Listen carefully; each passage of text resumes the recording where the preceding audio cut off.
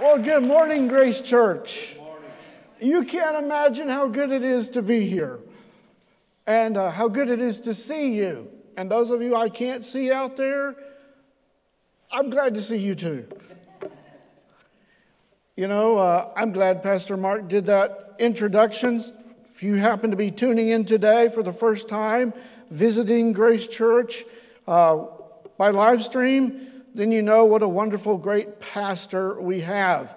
I'm not him. But anyway, glad you got to see him. But I do have a word burning in my heart today. This morning I want to speak on the subject of how to be settled in unsettling times. Or maybe I could have a little, secondary title, Scary Things You Don't Need to Be Afraid of. Not saying there's not some scary things out there. I'm just saying if you are a believer in the Lord Jesus Christ, you don't have to be afraid. I did want to say something this morning. Those of you who know me and are used to seeing me preach know that I'm quite passionate and energetic when I preach. I'm preaching this morning with a fractured rib. So if I go like this, you'll know why, okay? So I don't anticipate doing that. Even though I don't feel like moving around as much as usual, I do have a passion in my heart and a message. Posted this on Facebook a few times that I was going to speak here, and somebody else shared it, and they put, yes, tune into this. Watch Ken preach. You will not be disappointed. I cannot promise that.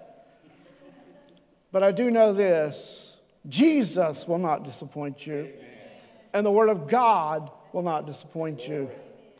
You know, right now we're living in a time when the world is literally paralyzed with fear. I mean, the economy is mostly paralyzed. People are paralyzed to be around one another. People are paralyzed with fear. This pandemic has opened up a literal Pandora's box of fear and trouble and misery. It really has. But when I was a young missionary, moved to the field when I was just a few months before my 22nd birthday, moved to the mission field. One of the things they taught us very, very, very early was this. You don't hide from your fears. You don't hide from your greatest fears. You face your greatest fears, and then you overcome them by faith in God. Hallelujah. Not faith in yourself, not faith in your willpower. Faith in God, you overcome even your greatest fears. Great lesson I learned as a young missionary, and I want to speak something very similar today. How to overcome the greatest fears that this thing has unleashed. Certainly I can't address all of them, but I'll address just a couple. First of all, the number one fear. The fear that is behind. Now I know we have economic fears. I know we have all sorts of things going on. But the number one fear behind this entire pandemic is the fear of death. Everything we're doing with social distancing and not going places and not working and all those things are to keep people from dying. That's the goal. And I pray by the grace of God that it is truly working and that our efforts are saving lives that would have otherwise been lost. But the fear of death is what's behind this entire pandemic. But as a Christian, here's what I want to say this morning to you. Jesus, the hallmark of the Christian faith, is this. Jesus Christ died on a cross. What did he do after that? He went into a grave, and then 3 days later, he rose from the dead. Jesus Christ, the number one fear there's got to be on planet Earth is of death. And Jesus Christ conquered death. Jesus Christ broke the power of death. We don't have to be afraid of that horrible fear because Jesus conquered it. He overcame it. And as a Christian, we don't have to be afraid either. You know, the author of Hebrews said it this way. Hebrews chapter 2, verses 14 and 15. Since the children have flesh and blood, he, talking about Jesus, since the children have flesh and blood, he too shared in their humanity, so that by his death he might break the power of him who holds the power of death, that is, the devil, and to free those who all their lives were held in slavery by the fear of death. Even though this is a deadly pandemic, I believe I did see the death toll worldwide is about 200,000 now. Even though this pandemic is deadly, the beautiful thing is the Bible says here that if you're a believer, you do not have to be held in slavery to the fear of death. Amen. Not being afraid to breathe around people. Now, I'm not talking about infecting other people. I'm talking about you don't have to be afraid to breathe. You don't have to be paralyzed with the fear of death because Jesus has overcome it. The Apostle Paul said these words in 1 Corinthians 15. Oh, death. You know what? You know when you go to the dentist, or some little thing and he's getting ready to give you those shots in your gums. What do they say? Little sting? Yeah, right. Anyway. Big sting if you ask me. Little sting. The Apostle Paul said, oh, death, where is your sting? Oh, grave, where is your victory? Hallelujah. Death and the grave have no sting and have no victory for the believer because Jesus Christ broke the power of death. Glory. You know what? Someday, if Jesus doesn't come soon, someday there will be a hole in the ground. And there will be a big casket vault, and if I die, they will put my body in there, and they will put me in the ground. Not a very cheery thought. Except for this, I won't be there. Amen. Because the Bible says to be absent from the body is to be present with the Lord.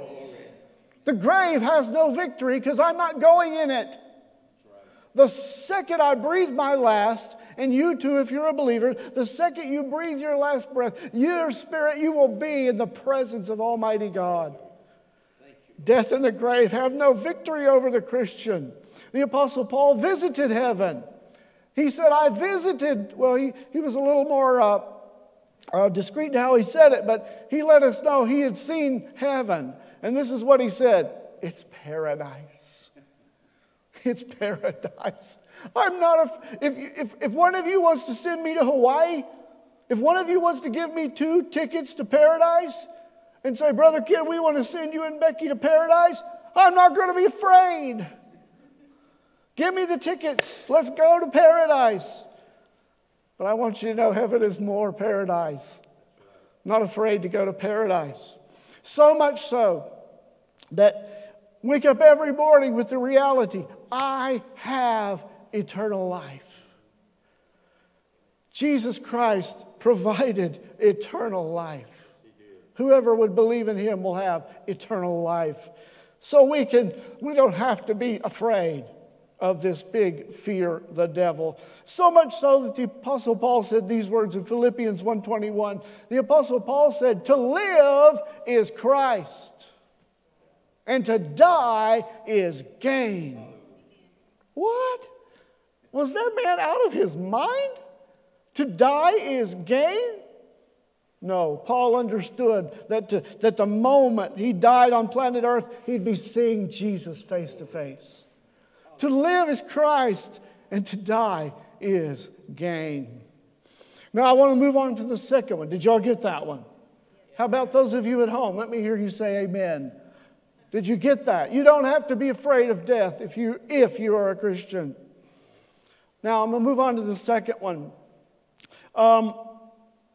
When this all began, for Becky and I have to say it took us a little bit by surprise. Usually every Friday, that's Becky's routine. Her middle name is Routine, Becky Routine Dornecker.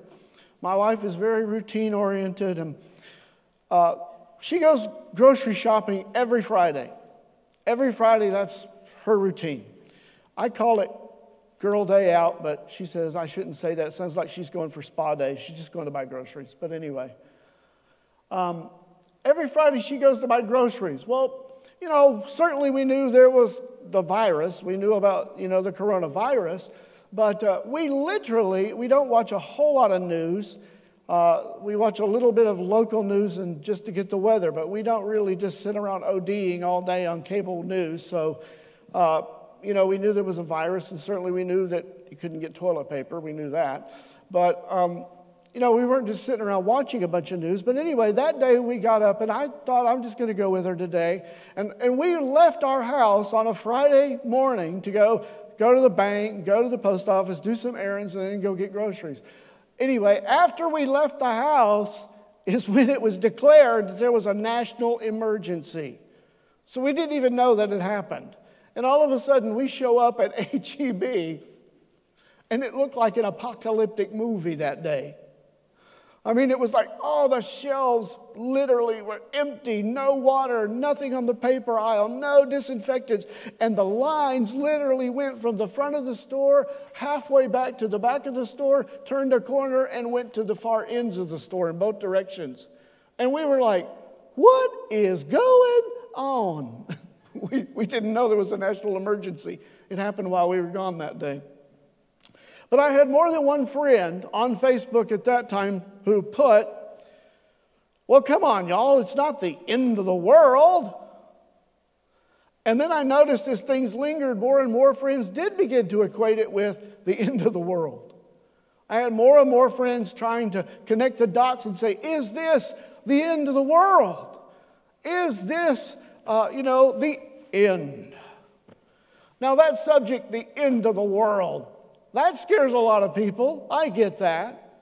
But you know what? Now if I were to stand up here now first of all, let me just say this. Personally, I don't think that the COVID-19 pandemic is the end of the world.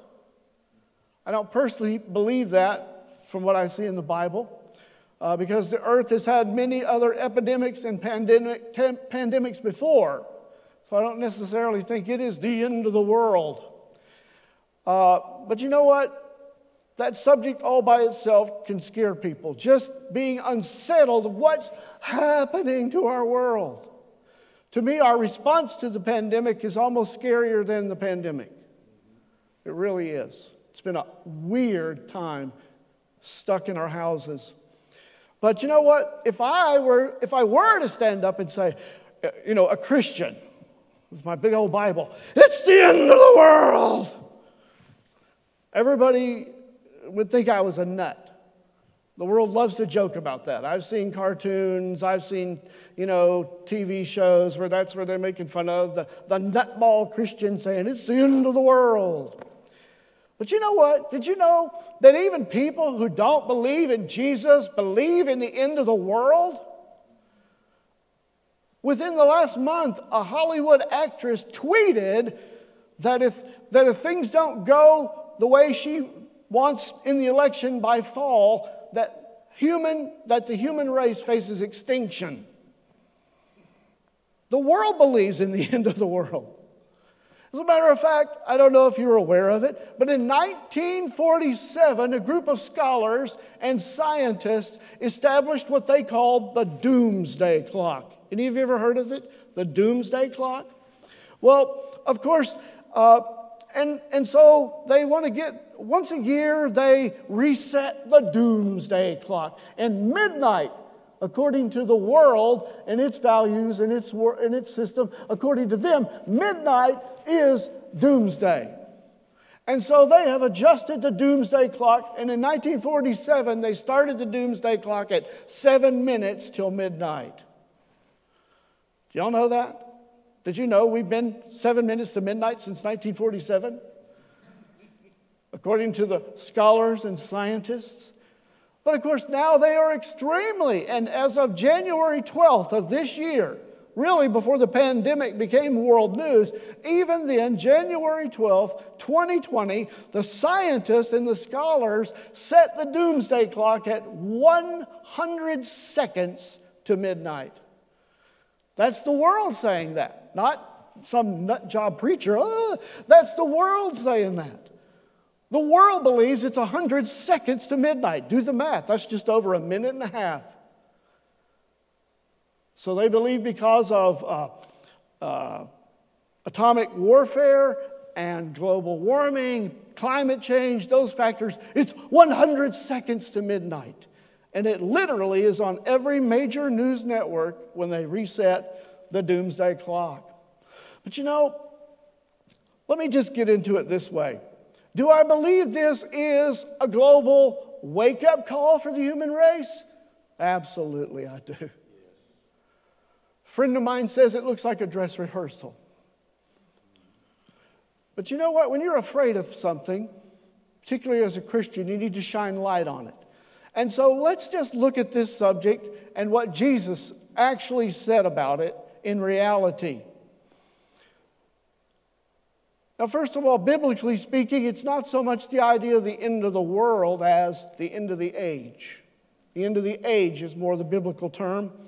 And Jesus did speak about it very, very, very often. I'm going to give you a list of those scriptures. If you want to get a paper and pad if you're home and you want to write those down, you can. I'm going to give you a good list of them because he did speak of it really often. And I'm not going to read this one, but in Luke chapter 17, Jesus said that as it was in the days of Noah, and as it was in the day of Lot, so shall it be at the coming of the Son of Man. And he drew attention that in both those cases, people were eating and drinking and shopping and getting married and building up until the moment that Noah entered the ark and the door shut. Did you know Noah did not shut the door to the ark? The Bible says in Genesis, I believe 7:14, that God shut the door to the ark. It's not like, it started raining a little bit. Oh, wow, this is quite a rain. Oh, I got water up to my ankles. Hey, I got water up to my knees. Hey, we better go get in the ark. No, that's not what happened. The door shut first. And you have to think the world around there was, because Noah had been telling them for over 100 years in preaching that this was going to happen.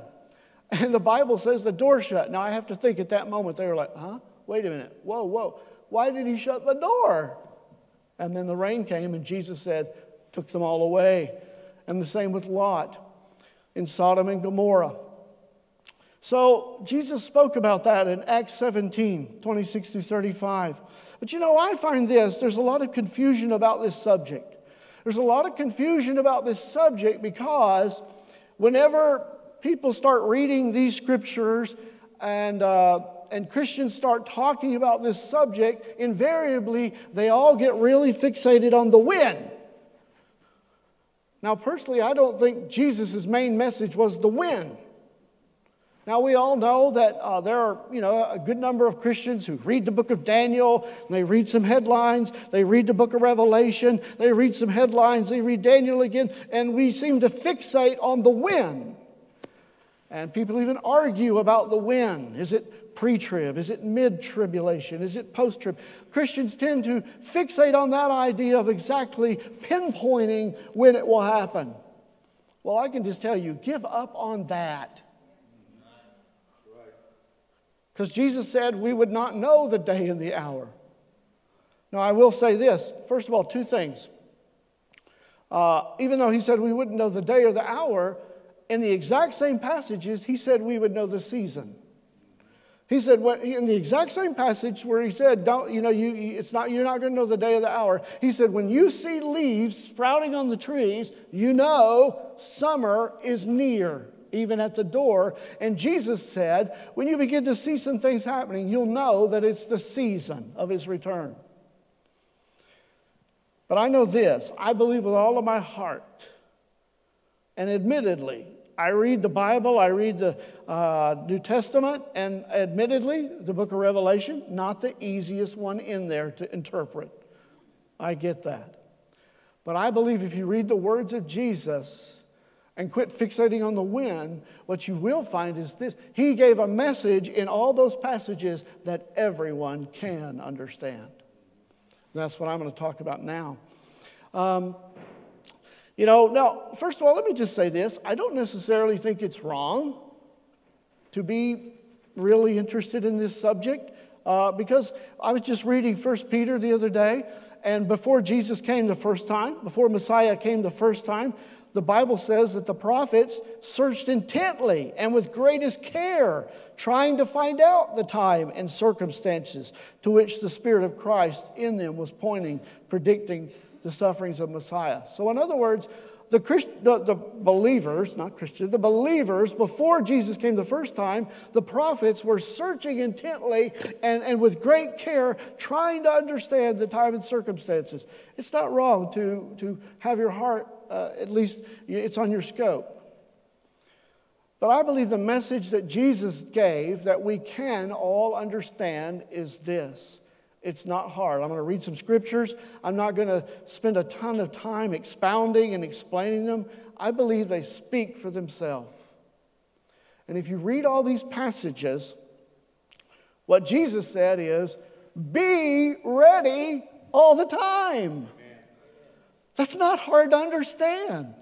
When you stop fixating on the when and trying to be ready all the time. Live ready. Get right with God. Call upon the name of Jesus. Make sure your sins are forgiven. Walk with God. Live in a state of readiness. Hallelujah. And then you don't have to be afraid of this big subject at the end of the book. Live in readiness. So let's just read a few of those passages from Jesus. I'm going to start out with Luke 13. I'm going to start in verse 22. Luke 13, 22 through 29. And then Jesus went through all the towns and villages, teaching as he made his way to Jerusalem. And someone asked him, Lord, are only a few people going to be saved? And he said to them, make every effort to enter through the narrow door, because many, I tell you, will try to enter and will not be able to. Once the owner of the house gets up and closes the door, you will stand outside knocking and pleading, Sir, open the door for us. But he will answer, I don't know you or where you come from. Then you will say, we ate and drank with you, and you taught in our streets. And he will reply, I don't know you or where you came from. Away from me, all you evil doers. Therefore, there will be weeping there and gnashing of teeth. And when you see Abraham, Isaac, and Jacob, and all the prophets in the kingdom of God, and you yourselves thrown out. People will come from the east and the west, the north and the south, and will take their places at the feast of the kingdom of God. So Jesus is telling us here that there will be a time when people, first of all, notice this. The question they posed to him, are only a few people going to be saved? He didn't even answer that. He didn't say, oh, there'll be 5 or there'll be 100,000 or there'll be, 1 million or 1 billion. He didn't answer that. He said, you make every effort to enter the narrow door. Narrow door, what's that? Jesus. Amen. Enter the narrow door. That was his emphasis. Why you want to stand around here debating and arguing for 12 hours about when it's going to happen? Just get right with him right now. Give your heart to Jesus now. And then you don't have to worry about the door slamming shut. But Jesus indicated that's exactly what would happen. And it says that it says that they'll want to enter, but they won't be able to. Oh, what's that mean? People can't get saved if they want to? Well, no, it doesn't mean that. But the very next verse explains it. Once the owner of the house gets up and shuts the door. In other words, then it will be too late.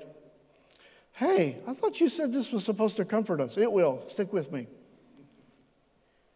The real point Jesus made is that the door to the kingdom of God would unexpectedly, shut like a thief in the night. The door of the kingdom will be shut and locked.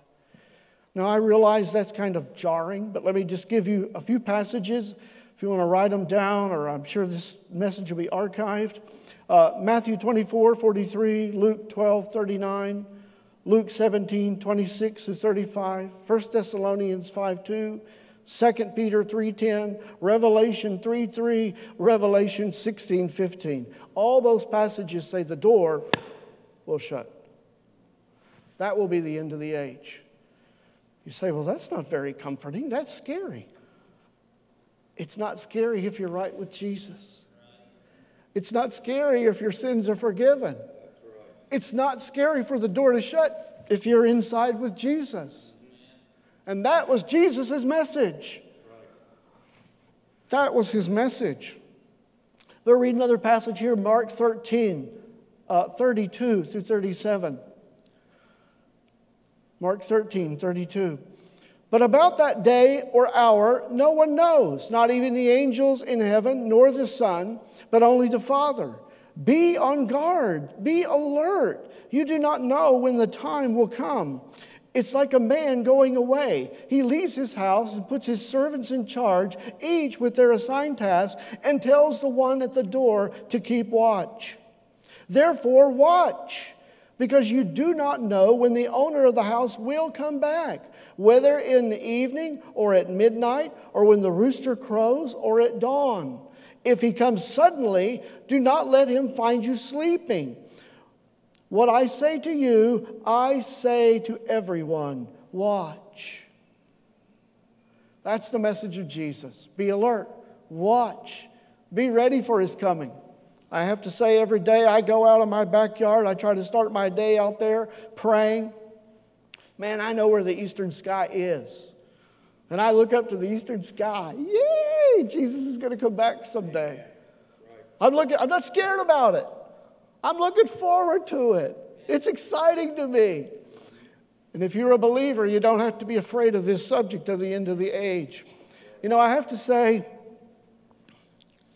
back in the 90s in particular, a lot of churches really began to take on more, instead of a biblical identity, the church took on kind of a corporate identity. You know what I'm talking about? We want to look like a corporation. And it all became very corporate and businesslike.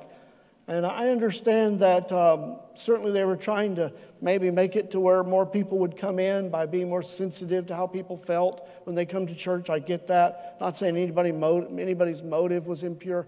But I think little by little, the church at that time really lost its message. Because we tried to look all corporate, dignified, instead of sticking to the Bible's message.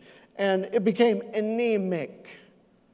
It became an anemic message, like, hey, I like chocolate ice cream. Well, I like strawberry ice cream. So what? It doesn't matter. That decision has no consequence. But the decision on whether or not you need to become a believer and receive his forgiveness and mercy is a choice with the ultimate consequence. And the church, a lot of the church became very corporate and became afraid to talk about that message. We became just another self-help message to improve your life. It wasn't that much different in a church message than an afternoon talk show message. Hey, this is good for your life. And you know what? If you become a follower of Jesus, it will improve your life. Amen. But there's a whole lot more to the Bible's message, and that is God wants to save your eternal soul. He wants to save your eternal soul. There's more at stake than just this life now. There's eternity, and God loves you, and He does care about that. And I, for one, am an evangelist, and I feel a passion to tell the world, you need to cross the line. In the Bible, I hear a certain number of celebrities, even during this coronavirus, and they are talking a little bit about God, but they won't cross the line and believe in Jesus and the Word of God. It's just like where Paul said, where the king listening to Paul preach, and he said, I almost am persuaded. Well, I want people to realize almost will not be good enough. Fall on your knees and call upon the name of Jesus and ask Him to save you and forgive you for your sin. It's not a joke. It's for real. But the message became very blurred then. You know, Jesus said that part of the gospel was to tell them in Matthew 28, He said, tell them everything I have commanded you. And so this idea of the door shutting is part of what Jesus commanded. Now I want to switch gears. You know, and I just want to say this. The United States at least went through a very traumatic time in 2001 with 9/11, when the terrorists hijacked airliners and crashed them into buildings and killed 3,000 people. Very traumatic time. I don't know if you remember, some of you are too young, but there was actually also at that time people sending something through the mail anthrax through the mail that would kill people. I remember I was downtown New York City preaching after 9/11, and there were mailboxes were turned over and pushed into the streets because people were afraid of the mailbox, because people were mailing anthrax right at that same time. And you know what? Tons and tons of people flocked into churches at that time. But you know what? I've seen news story after news story. About 6 months later, they all came in and they all just left. In other words, they didn't hear a message while they were there that gave them a new heart and a new life. They didn't understand the consequence of following God. They came in, they heard, then they left. Let us not make that mistake this time. Let us be perfectly clear that it matters. You know, I'm sensitive to my pastor. I love my pastor, and I know he has a difficult job to do. I know that because I was a pastor for 3 years, and I certainly don't want to speak a message that unsettles the sheep. But at the same time, sometime during this seeker-sensitive, sometime we got so seeker-sensitive, we didn't even want to unsettle lost people. That's a mistake. If you don't know for sure that you're right with God, oh, come on, it's not a joke. You need to get right with God today. Now I'm going to speak one more parable from Jesus in this section before I move on. To me, it's one of the most riveting and amazing passages Jesus spoke on. So before I get it, it's found in Matthew 25. But before I go there, I'll give you a little bit of background. It's a little bit helpful to understand the Jewish wedding tradition. And in the Jewish wedding tradition, the young man settled on a young woman. He picked out a girl, and if she agreed to marry him, and then the two families felt like it was a blessed union from God and it was all settled, they didn't just send out a save the date card. You know the card I mean? Send out the save the date. June 1st, 2 p.m. at this church, there will be a wedding. That's not how the Jews did it in the first century. What happened is the young man settled on the girl. She agreed. The families called it blessed and they called it a union. But then the young man disappeared. He went away and he began to build a house. He began to build a place for them to live. He began to build a place for them to start their new life. And it wasn't a save the date thing. He didn't say, I'll be back on June 12th. He didn't know when he would get done with the house. And he would be gone, building the house, working on the house. Maybe it was far away in another city or another village. And the bride waited, and the wedding party waited, and the bridesmaids had their dresses, but they just waited for the bridegroom to come back. Now, when the bridegroom finished the house, he finished the house. He had a place for them to live, a place for them to start their life. Only when he finished the house, then and only then did he come back for the bride and for the wedding. And people didn't know when it was. And so Jesus spoke a parable about that in Matthew 25. It's called the parable of the 10 bridesmaids. Now, you have to understand, when he got done with that house, he was ready to get married. He didn't necessarily come back at 7 a.m. or 2 p.m. He might come back at midnight. He might come back in the middle of the night. In other words, it would be dark out. And so when the bridegroom came and the wedding feast was going to start, he just came back. And nobody knew exactly when that was going to happen. And so they needed a flashlight. They needed a flashlight to get from their houses to the wedding venue where they were going to have the great feast that was the true wedding feast. And so they needed a flashlight. Okay, in Bible days, they didn't have flashlights. They had lamps with oil in them. And so Jesus talked about these 10 bridesmaids getting ready for the wedding. But 5 of them were wise. They had plenty of oil in their lamps, and they were waiting for him to come. 5 of them, they didn't have enough oil. They couldn't keep the lamp burning. And so we're going to pick it up in verse 6 of Matthew 25. At midnight, they were roused by the shout, "Look, the bridegroom is coming. Come out and meet him." And all the bridesmaids got up and prepared their lamps. And then the 5 foolish ones asked the others, "Please give us some of your oil, because our lamps are going out." But the others replied, "We don't have enough oil for all of us." They said, "Go to a shop and buy some for yourselves." And while they were gone to buy the oil, the bridegroom came. And then those who were ready went in with him to the marriage feast, and the door was locked. I'm going to repeat that verse again. Then those who were ready went in with him to the marriage feast, and the door was locked. Verse 11, later when the other 5 bridesmaids returned, they stood outside calling, "Lord, Lord, open the door for us." But he called back, "Believe me, I don't know you. So you too must keep watch, for you do not know the day or the hour of my return." You know, I'm not even going to take any time to expound on that particular parable. I think we all understand it. It's hard to not understand it. Jesus said, "Those who are ready at the end of the age."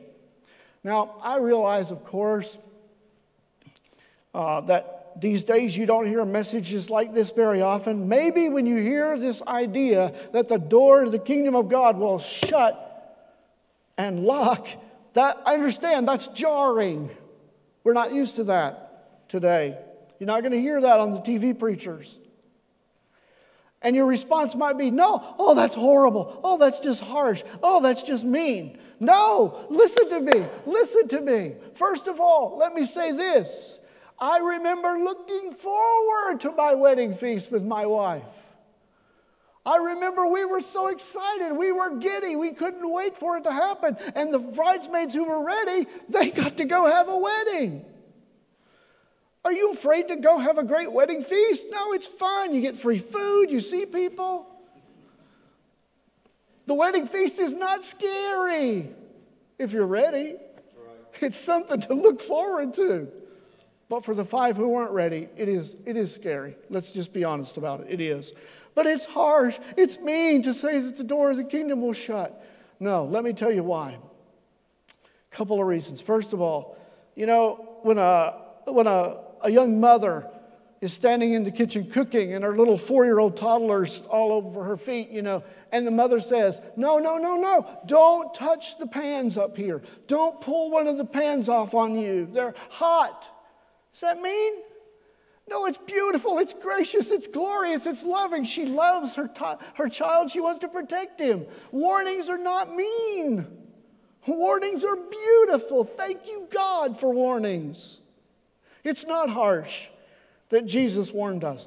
Now, here's the best part. Folks, when Jesus spoke that parable, I want to tell you what, this would have been harsh. This would have been harsh if Jesus would have come and said, "The door to the kingdom of God is shut." Now, that would have been harsh. But he didn't say that. Jesus said, "I am the way. I am the door." Folks, the door to the kingdom of God has been open for 2,000 years. And for 2,000 years, God has been calling out to the human race. He's been calling out to every generation faithfully. I'm a missionary. I get on airplanes. I go places. I live my life to be an ambassador for the kingdom. And my message is, come to Jesus Christ. The door is open. That's not harsh. The door is open right now for you. The Apostle Paul said it this way in 2 Corinthians 6:2. "Behold, now is the accepted time. Today is the day of salvation." If you're visiting our live feed today for the first time and you're a little unsure of all this stuff, I'm telling you, the door to the kingdom is open right now for you. You can become a believer today. At the end of this message, we're going to pray together. Jesus said this in Luke 12:32, "Fear not, little flock. It's the Father's good pleasure to give you the kingdom." The Father is so excited to invite people into the kingdom. He wants you to come in.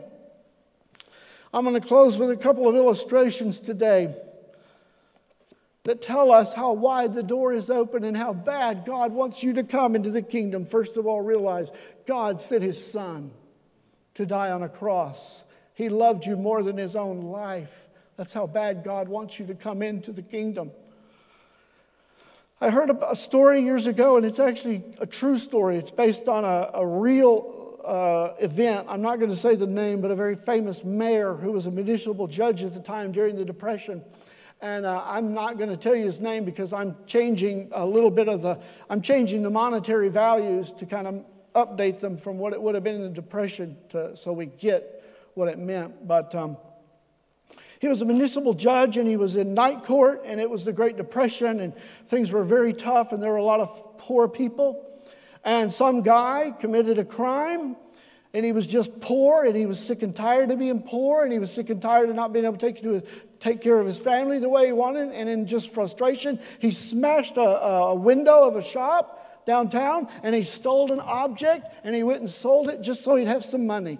Oh, I finally have some money to take care of my family better. But he got caught right away. And this young man wound up standing in the night court before this famous judge. And he was standing there, and he was literally trembling. He wasn't a career criminal, but he had made a mistake. He'd made a horrible thing. He'd committed a crime. And he stood before this judge trembling and pleading for mercy. And the judge stood, of course, behind his great lectern with his black robes on and his books of law in front of him. And he looked at the young man and he said, "You have committed the crime. There's no doubt about that. And the shop owner will not, he wants to press charges. I have to charge you. And I have to punish you because the law doesn't give me discretion. This is the crime, and this is the punishment the law says. You committed this crime. And so it'll be a $1,000 fine or 30 days in jail. A $1,000 fine or 30 days in jail." And the young man really began to tremble and plead, "I don't have $1,000. Judge, if I go to jail for a month, I'll lose my job. I'll lose everything. Please." The judge says, "I'm sorry, but the law doesn't allow me to do anything different. Guilty. $1,000 fine or 30 days in jail. It's your choice." But then the judge did something amazing. He was the judge. He pronounced the sentence, but then he took off his robe. He took off his robe and he came down from his great lectern to the floor of the courtroom to where the defendant was seated and reached into his own pocket, and with his own checkbook he wrote out a $1,000 check. Not as the judge, just as a compassionate human. He wrote the check out for $1,000 and gave it to the young man just as a compassionate man. Then he went back up and put his robe on again and became the judge and said, "What is it going to be? $1,000 or 30 days in jail?" And the young man said, I'll pay the fine, sir. You're free to go. You're free to go. The fine has been paid." Folks, that is the essence of the gospel. Jesus Christ became the visible image of the invisible God. And the Bible says he came down to earth and he took off his heavenly robes and he paid the price to open the door to the kingdom of God to everyone. The door to the kingdom is open right now for everyone. Come in. Come into the kingdom. The fine has been paid. The door is open. It's the Father's good pleasure. Prodigals, come home. People who haven't been in church in years, come home. Those of you who are not sure your sins are forgiven, come home. The door to the kingdom is open right now to you. Give you one more quick illustration as I'm closing. You know, I've done this probably before in this church, but I just love this one. You know, I'm holding in my hand a Bible, and most Bibles in English are more than 1,000 pages long. A lot of information there. Sometimes a little hard to get our mind around it all. But you know what? I turn and I put my finger. We got Genesis 1. God created everything, including mankind. But I put my finger in Genesis 3. So the first couple chapters are about God creating everything. And in most Bibles, it's 2 measly pages. It's 2 measly pages of us walking with God the way we were supposed to as human beings. 2 pages before we blew it. But in Genesis chapter 3, we disobeyed God. And we did what we weren't supposed to do, and we sinned. And the Bible says the wages of sin is death. That far into the Bible. But I got news for you today. The message I stand up and preach to you today, and the message I stand up and preach all over the world is this. It's called the message of reconciliation with God. I'm telling you, this much of the Bible, the rest of the Bible, from Genesis 3 all the way forward, this much of the Bible is God saying to humanity, God saying to you as an individual, I want you back. I want you back. I want you in my kingdom. It's the Father's good pleasure to give you the kingdom. That's a great message, folks. The message of reconciliation of God. I'm going to close with one last little verse, a couple verses. And they're found in Luke chapter 14. It's another parable of Jesus. And it's another parable about a wedding banquet. And there were a lot of people, and they were making a bunch of excuses. It was time for the wedding banquet, and the owner said, I've got the feast, I've got the food, I've got the venue, everything's here, come. But it says the people made a bunch of excuses. They did, oh, I can't come. Oh, I got to go to work. Oh, I got to go sell a donkey. Oh, I got to do. They didn't come to this great elaborate feast. But hear the Father's heart as I close with these few verses. And the servant returned, and he told the master what they had said. And his master was furious and said, go quickly into the streets and alleyways of the town and invite the poor, the crippled, the blind, the lame. After the servant had done this, he reported, there is still more room. So his master said, go into the country lanes and behind the hedges and urge anyone you find to come, so that my house will be full. God wants His house full. He said, go out to the country lanes, the highways, the hedges, and compel people to come in. Here in the Bible, He said the country lanes, and here we do it today by live stream. Compel people to come into the kingdom of God. What does that mean? Jesus said, unless you are born again, you will not see the kingdom of God. You need a new heart. You need a new heart. You need a new life if you've never been saved. It means to turn. Jesus said, repent and believe the gospel. So turn from your sin and turn to God. Now, I don't necessarily believe it all starts with like some magic words. Just mumble this prayer and you'll get it. It's not really what it's about. It's about being reconciled with God. That's what it's about. However, the Bible does say it can start with a prayer. Romans chapter 10, it says you believe in your heart that God, you confess with your mouth that Jesus is Lord. You believe in your heart God raised Him from the dead, and whoever will call upon the name of the Lord will be saved. If you are not right with God, you're not sure, these uncertain, unsettled times have scared you. You're not sure if your sins are forgiven and you're right with God. Why don't you pray right now with me? Let's just say a prayer. I'm going to ask those here in the worship team and everybody here gathered to say the prayer after me so that maybe somebody out there will hear and at least know a little bit of how to get started. Just say a simple prayer. Call upon the name of the Lord Jesus. So say something like this. Oh God, I want to come into your kingdom. I will turn from my sin. I turn to you. I believe that Jesus died on the cross for my sins. And He rose from the dead. I call upon the name of the Lord Jesus. Forgive me for my sins. Save me. Give me a new heart. Give me a new life.